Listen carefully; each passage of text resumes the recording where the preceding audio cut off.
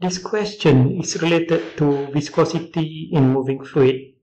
So here we have a rectangular block with a mass of 2 kg sliding down an inclined plane, and the plane is at an angle of 30 degrees to the horizontal. The block is separated from the plane by a lubrication oil which has dynamic viscosity of 0.5 Newton-second per meter squared, and the spacing between the block and the ram is 1 millimeter. The base of the block has area of 20 cm by 50 cm, and we are asked to determine the terminal velocity, which is when the acceleration is 0 of the block as it slides down the plane. So here, the first things that we need to do is consider the free body diagram of the block. So if we draw the block,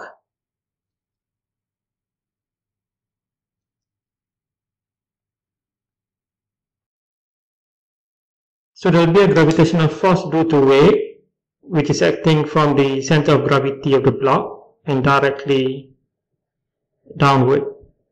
And that is equal to W, which is equal to mg.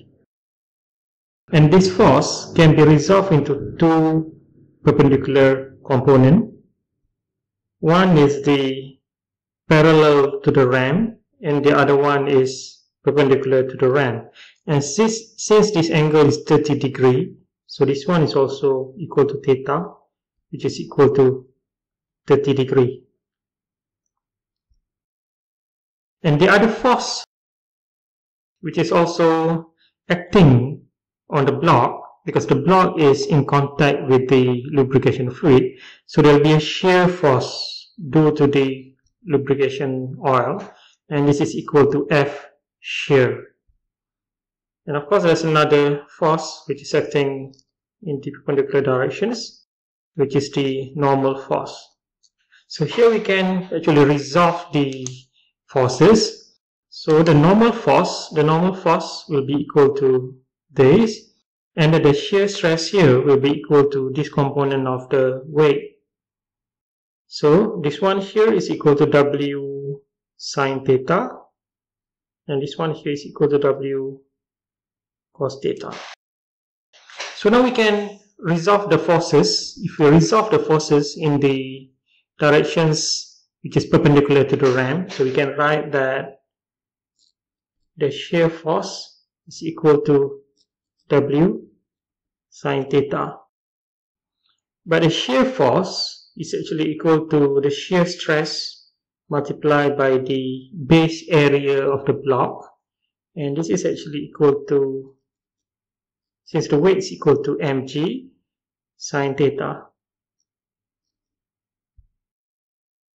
But by Newton's law of viscosity, we know that tau is actually equal to mu dv by dy. If we consider the lubrication oil, so this is the block and this is the ram. So the fluid which is in contact with the ram will have zero velocity, but the fluid which is in contact with the block will have the velocity v, which is what we want to calculate. And the thickness, let me just call this t. So we can see from here that since this is actually a linear profile, tau is actually equal to mu v divided by t. So now we can substitute this into the equations. So we have now tau, so mu v over t multiplied by area must be equal to mg sine 30. So from here we can see that we can calculate the v. So v is just equal to mg sine 30 multiplied by t divided by a mu. So if we substitute the values, then we have this equal to 2, 9.81 Sin 30 is equal to 0.5, and the thickness of the lubrication oil is 1 times 10 to the minus 3 divided by the area. Area is 0.2 multiply 0.5 multiplied by mu.